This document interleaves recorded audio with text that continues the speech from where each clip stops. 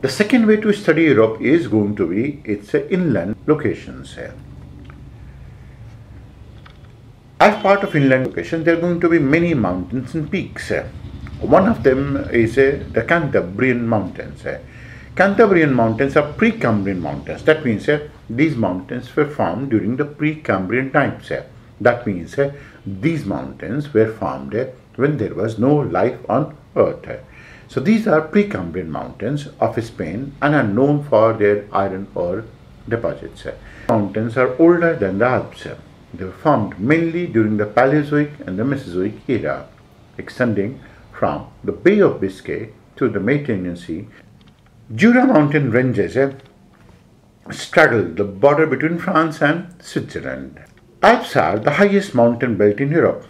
They are a product of tertiary orogeny. That means they have been formed during tertiary era and is a source of many great European rivers. That goes to include the Rhine River, the Po River, the Rhone River, etc.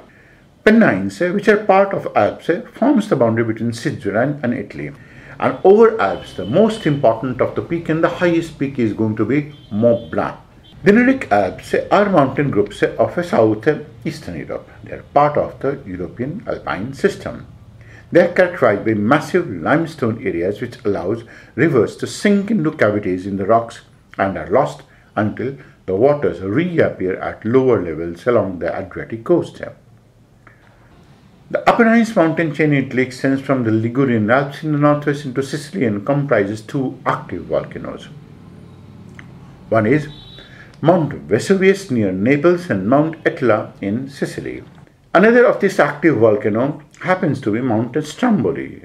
It's an active volcano and a composite cone. Since it goes on to lie almost at the mouth of the Mediterranean, it is going to be called by the name of the Lighthouse of the Mediterranean. The Black Forest are block mountains which has largely been damaged by acid rain.